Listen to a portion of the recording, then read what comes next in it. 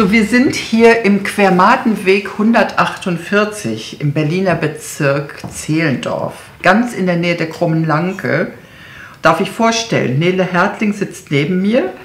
Sie ist die Tochter des Ehepaars Cornelia und Hanning Schröder und ist hier in dem Haus groß geworden. Das ist die eine Geschichte, die hier erzählt wird in dem Haus. Die andere Geschichte kommt dazu im Jahr 1943/44, dass Hanning Schröder ein untergetauchtes Ehepaar, nämlich das Ehepaar Werner und Ilse Rewald, hier aufnimmt und für ein Jahr beherbergt. Ich bin Barbara Schieb und arbeite seit langen Jahren an der Gedenkstätte Deutscher Widerstand, Gedenkstätte Stille Helden. Und weil Ilse Rewald ihre Geschichte, das ist die untergetauchte jüdische Frau, ihre Geschichte aufgeschrieben hat und sozusagen da in der Welt war, hatte ich mit ihr Kontakt aufgenommen, um weitere Details der Geschichte zu erfahren. Das war im Jahr 1987. Das Besondere an der Ehe ihrer Eltern war, dass sie nicht beide dieselbe Religion haben und dass das natürlich während der Nazizeit dann ein Problem war. Also die Religion an sich spielte für beide Eltern eigentlich keine große Rolle. Auch mein Vater kam nicht aus einem religiös geprägten, aber protestantischen Rostocker Kapitänshaushalt. Meine Mutter kam eben aus einer jüdischen Familie aus Breslau und ihr Vater war ein dort sehr angesehener, nicht nur dort angesehener Pianist und Klavierlehrer, also auch verhältnismäßig bekannt. Das heißt, sie haben sich als Studenten kennengelernt, meine Eltern, beide als Musikstudenten, und haben sich dann ihr Leben lang eigentlich über die Musik immer wieder zusammengefunden.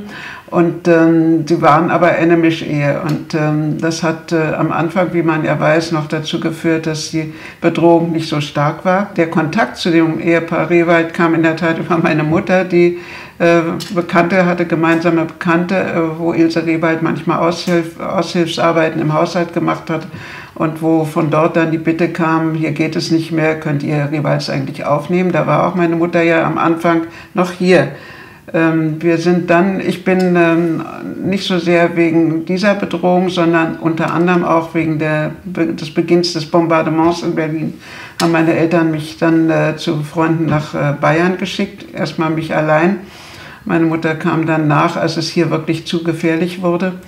Und dadurch blieb dann mein Vater hier sozusagen mit dem Ehepaar Rewald hier im Haus, was noch einen besonderen Aspekt hat, weil in diesem ja nicht großen Haus mit sehr vielen nahen Nachbarn rundum zusätzlich ein von der Regierung einquartierter Verwaltungsoffizier, oder ich weiß immer nicht genau, was sein Rang war, hier im Haus mitgewohnt hat, der natürlich ganz nah das tägliche Leben hier mit dem Ehepaar Rewald, was ja an sich schon schwierig war, ohne Lebensmittelkarten und eben doch auch auffällig. Und dieser Mann hat entweder, wir wissen es alle nicht, entweder war er ein guter Mensch, er war vielleicht auch absolut überfordert von der Idee, dass so etwas möglich war. Jedenfalls hat es ja wirklich bis zum Ende funktioniert, auch mit den Nachbarn.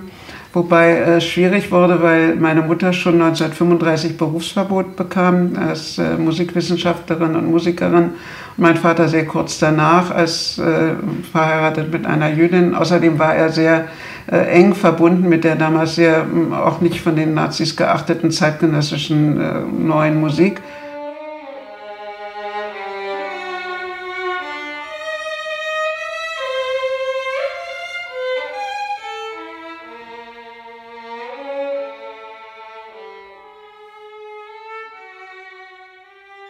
Wo nur wenige Freunde aus der Nachbarschaft eigentlich zu ihnen gehalten haben.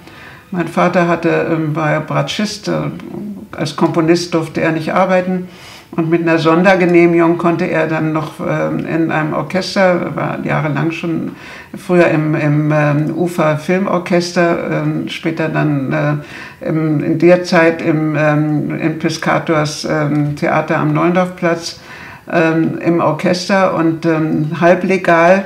Juden, die untertauchten, mussten so tun, also sie sind da, sie sind aber nicht wie Anne Frank in einem geheimen Raum oder so, sondern sie waren sichtbar und taten so, als hätten sie eine arische Identität. Und für diesen auch einquartierten Herrn Büchle waren die das Ehepaar Treptow oder das Ehepaar Röttgen. Das sind die beiden Namen, die ich weiß.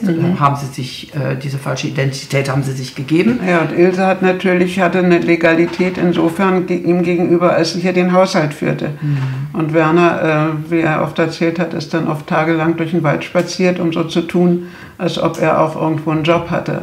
Und hat sich dabei eben immer überlegt, was er abends, wenn er an den gemeinsamen Abendbrottisch zurückkehrte, was er dann über seinen Tagesablauf erzählen würde. Und er war eben Zwangsarbeiter bei der Eisenbahn und war dann leidenschaftlicher Eisenbahninformationssammler. Er kannte alles, Fahrpläne, Typen der Eisenbahn und so weiter. Also daran hat er sich dann immer seine Geschichten festgehalten daran. Und auch als ich ihn besser, also ich habe ihn dann ja nach dem Krieg eigentlich erst richtig gut kennengelernt, war das Eisenbahnthema immer noch ein sehr wichtiges für ihn. Ja, und der Werner hat auch gezeichnet.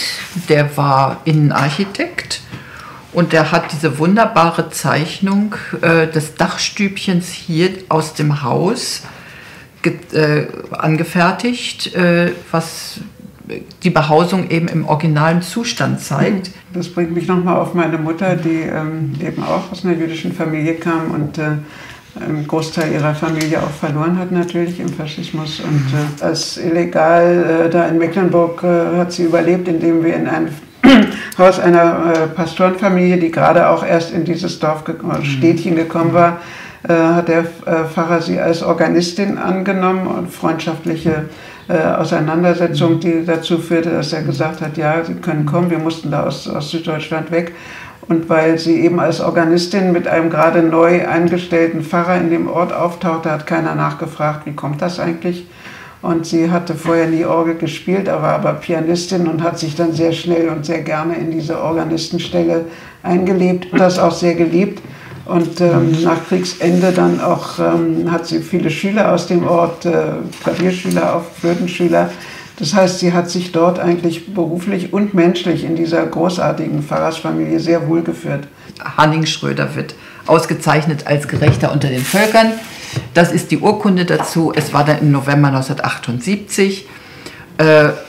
Und sie sind beide hingefahren. Und da gibt es ein wunderschönes Foto von dieser Begebenheit, wo ihre Mutter gräbt, den Baum pflanzt. Also es war noch die Zeit, heute werden keine Bäume mehr gepflanzt, weil es viel zu viele sind. Da müssten sie ganze Wälder anbauen. Und hier nochmal alle zusammen, beziehungsweise noch mit einer Bekannten aus Jerusalem. Da ist der kleine Baum gepflanzt und da ist das Schild. Und das Schild gibt es auch immer noch. Den Baum gibt es auch, der wächst und gedeiht. Und es gibt eine sehr schöne, sehr berührende Aussage ihres Vaters, der sagte, ja, herzlichen Dank, weil es wurden Fotos geschickt und er sagt, ja, da ist mir noch mal ganz klar geworden, was ich da eigentlich gemacht habe. Und ich freue mich so, dass es diesen Baum gibt, der davon erzählt, was Gutes in der Welt ist sozusagen. Und das Andenken an die Geschichte geht auch weiter, weil es draußen vor der Tür eine Gedenktafel gibt. Ich denke, sie waren beide durch ihre Herkunft sehr unerschrocken in gewisser Weise. Wie gesagt, die Mutter meines Vaters war Frau eines Segelschiffkapitäns und ist ein paar Jahre als Frau auf dem Segelschiff um Kap Horn mitgesegelt. Also ich glaube, da ist so eine Angstlosigkeit in die Familie gekommen.